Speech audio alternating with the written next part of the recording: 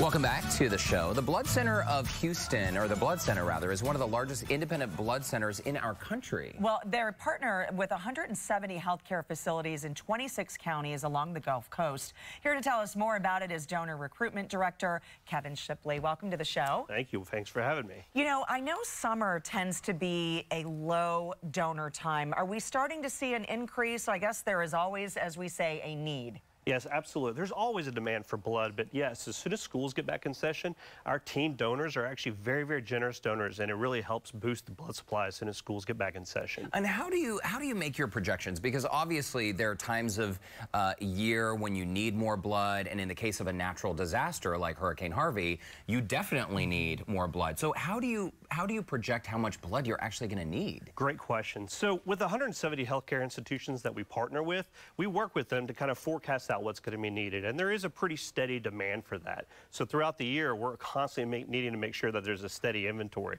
With Hurricane Harvey, the big challenge was we were shut down for 4 days. Yeah. So we didn't have any blood coming in. So that was the big challenge, but as soon as it was over, people showed up. And you actually know how to meet your demand, basically, and it's about 800 donations a day. A day, correct.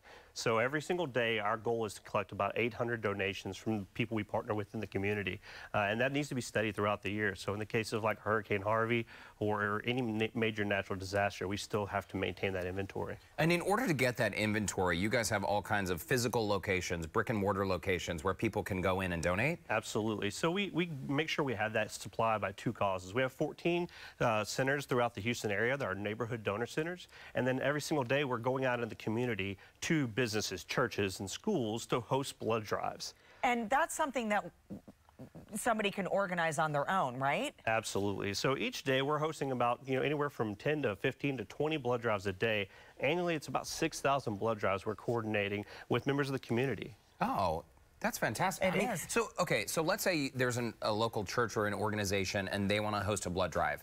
What's the first step in doing that? Absolutely. So we have 20 people that work for the Blood Center. They're called Donor Recruitment Coordinators. It's an amazing team of people who partner with them, and they'll go through and provide them all the materials they need. It's free of charge, and they'll walk them through the process of getting their blood drive coordinated and make sure it's a successful experience. Well, we need the successful experience, and you need the people to come in. So who can be a donor? Absolutely. You have to be 16 years old. 6-year-olds do require parent consent, but 17 and above do not. They can give consent of their own, and they can come on in and donate blood. We do ask people that are just well and healthy and feeling well for that day to come on out. And are you, when it comes to being a successful drive, is there a specific number of donors? Like if I wanted to host a blood drive, would I have to get a certain number of people to sign up to do it? Yes. So we ask our partners that we do say to pre-schedule their donations. When we partner with somebody, we do try to get them to commit to doing 4 blood drives a year, to schedule their donors, and to get a team or a committee together to help with that blood drive. And that scheduling their donors, what we ask for is to shoot for at least 30 people to participate.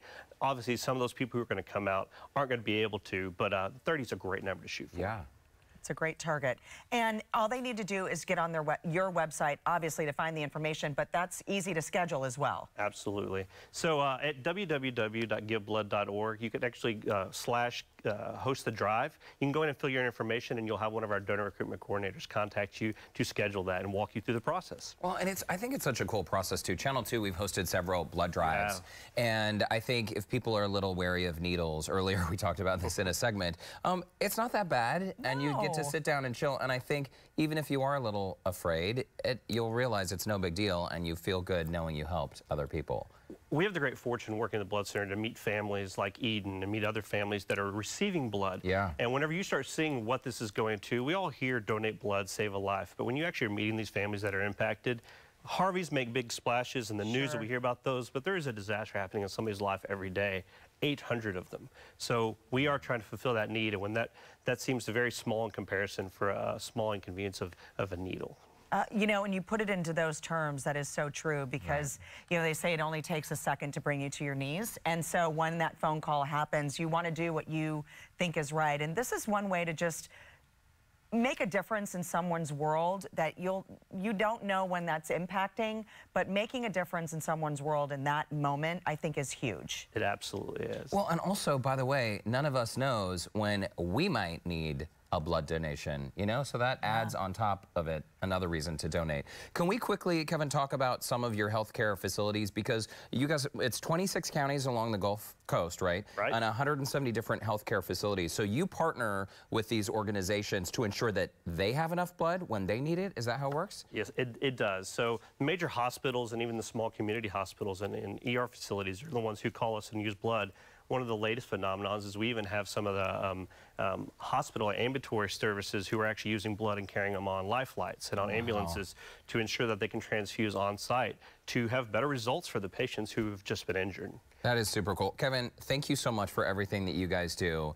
And please tell your colleagues hello and all the partners who help out and all the volunteers. Thank you as well. In the meantime, if you want to find out how you can support a blood drive, host your own, or learn more about the Blood Center, just visit their website, giveblood.org. Thanks again, Kevin. Thank you. Keep it right here. We'll be right back.